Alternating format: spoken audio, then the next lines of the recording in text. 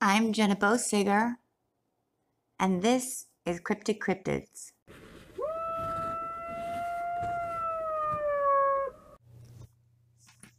On this episode, I went and explored Grapevine Canyon in Nevada, and it was in March of 2017 that I went, and it was a really, really beautiful day. The weather was amazing. And on this trip, it's actually right near Laughlin, Nevada. It's by Mead Lake and the Colorado River, and it's in the Spirit Mountain Wilderness, and it's a sacred location. You can tell it's also sacred to other, it's been a sacred area for a long, long time. And there's something very special about it, which is that it has grapevines growing wild in it, and that's why it's called Grapevine Canyon. And I did get some pictures of the grapevines. At the time, they were, well, I can't say dead, but I think they probably go through a cycle, and hopefully they are still making grapes. It's pretty neat that they're just out there making grapes in the wild like that. And the area is just so beautiful and interesting. And then there was just tons of clouds and, coming through the rocks and stuff. It was creating really interesting and amazing lighting. And the light was just constantly changing. And it was just perfect. Really perfect out there. And there was just interesting light orbs and stuff. And I normally don't post a picture of my husband, but when he got up from this rock, I got this picture, and there's like these light beam orbs coming out right there. And I just thought that was interesting. That doesn't happen very often, I'll say. And so I wanted to post it just to show just how interesting the light is there. That's interesting. So geologically, it looks like a long, long time ago, like thousands of years ago maybe, there was a river running through here, like a big wild river, or at least it flooded at times, and there was a big wild river. And you can just kind of see traces of it in the rocks. And just to imagine, that is actually the case with a lot of places in Nevada and Southern California. There just used to be raging rivers, and they've all dried up. And really, they're continuing to do so. And I'm not sure what there is we can do to stop it. But I know that if we put money into it, if we would actually take some responsibility and admit to the fact that we can and are changing the environment, then we can begin to actually maybe change it in our benefit, somehow terraform. I don't know, some kind of science like that, but we're not really putting money into that. Anyways, I think it would be a good idea to do that.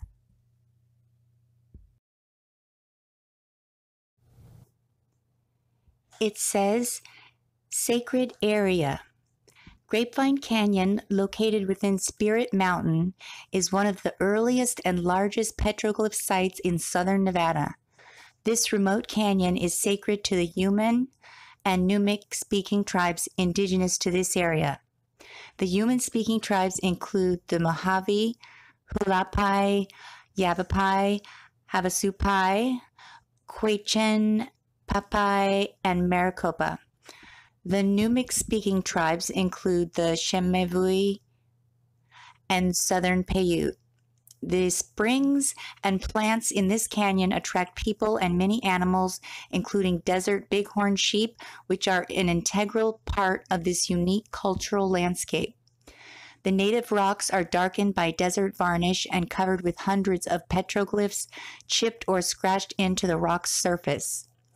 Follow the short trail a quarter-mile to the canyon entrance. While visiting, do not climb the rocks or panels.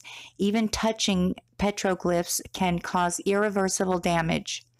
Be respectful and take a moment to listen to the land, water, plants, and animals. In turn, these precious resources will speak to you and reveal their natural beauty as they have done for thousands of years. When you leave this place, take only your memories with you. And don't litter.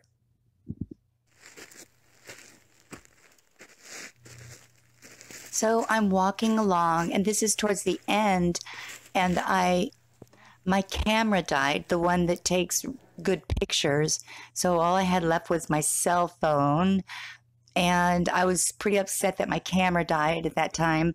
But I came upon these amazing cactus about to bloom, and I have never seen, and the sky was kind of bluish, and I've never seen a flower like this on a cactus. It was so beautiful. I wanted to just stay there and wait for it to bloom, set my camera up in time lapse, but that did not happen, unfortunately. I would love to go back to this place. It's so amazing. On this trip to Grapevine Canyon, I got the best picture of a mud fossil giant that I've ever taken in my life. And you've seen I've made several posts about them in different locations, but this one is the best. I've stared at this picture and I've painted it actually more than once. I love this picture. And I really want to go back and take more pictures of it because actually I did not know at the time that I was taking a picture of this giant. I saw it afterwards when I zoomed in. So I'm taking as many pictures as I can of all the rocks and basically just thinking to myself that I would look at them later. But like I said, a lot of the rocks, I saw the giants right then and there. It wasn't something that I had to wait and look at later, although I was looking forward to doing that. So there's this one that you hear about, I don't know where you hear about giants as having big bulbous noses, but that seemed to be the case with a lot of these.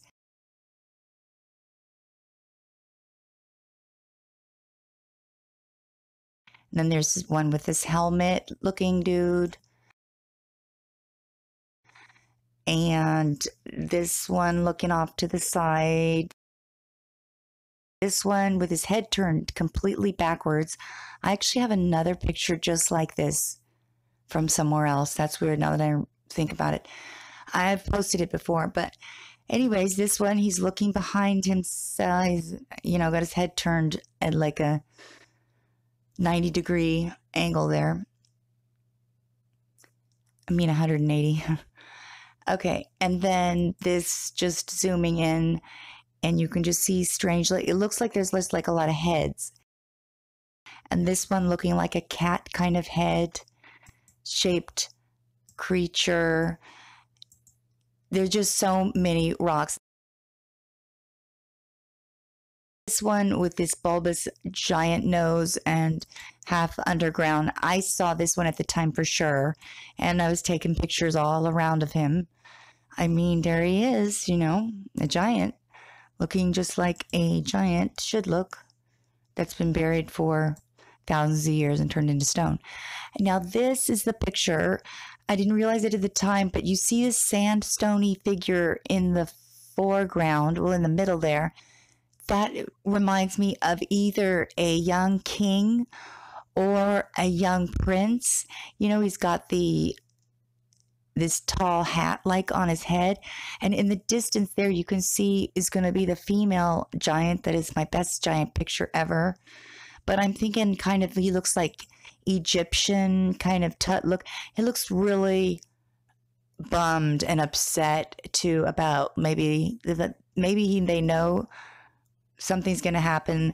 I mean, maybe these are statues, But the thing about it is in statues, you don't normally see so many details with the wrinkles and these aren't like necessarily pretty. They just look so real.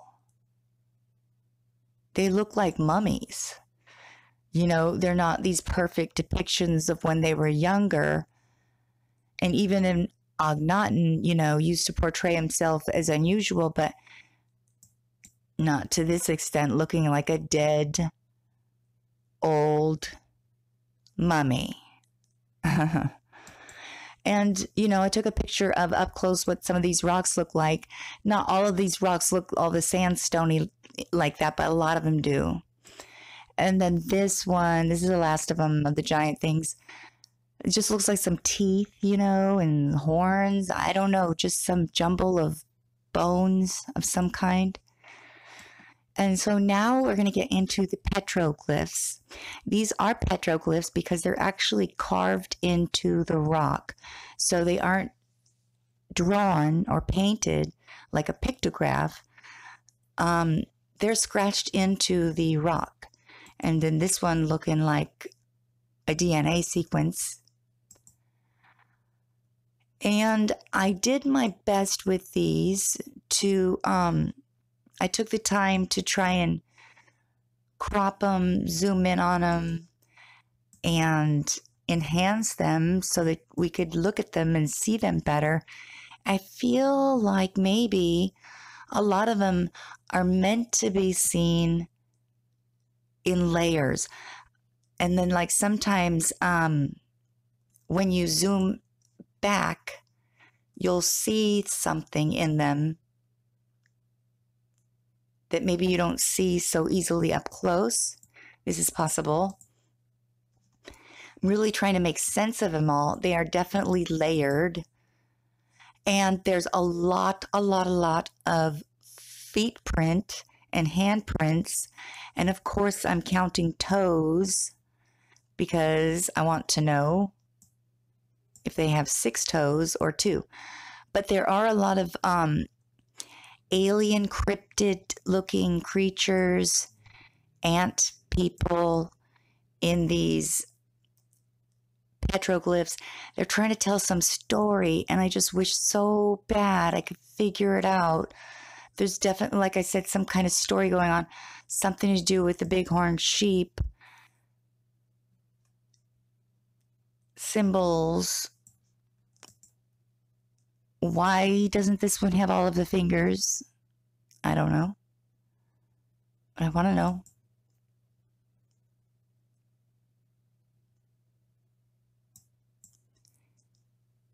This centipede looking creature.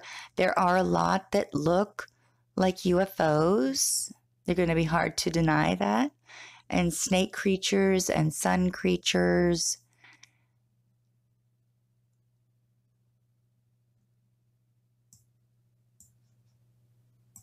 And lots of spirals.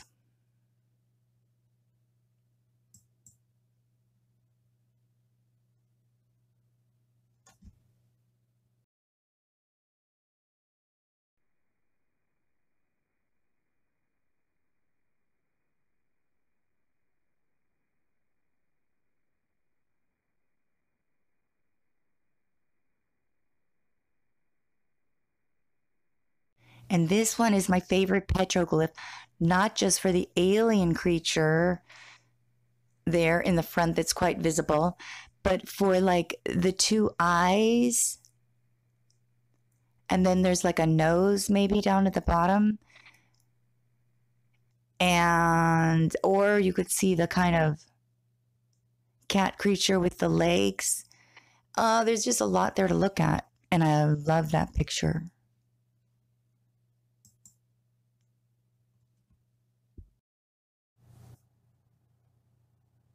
I just have a few more rock formations that I wanted to show that I thought were worth showing before I end this video. It was an amazing place, Grapevine Canyon in Nevada, and I recommend going and just make sure you don't litter, and don't touch the petroglyphs or climb on them. All right, well, thanks for watching and listening. And next, I'll be talking about Topak Maze in Nevada.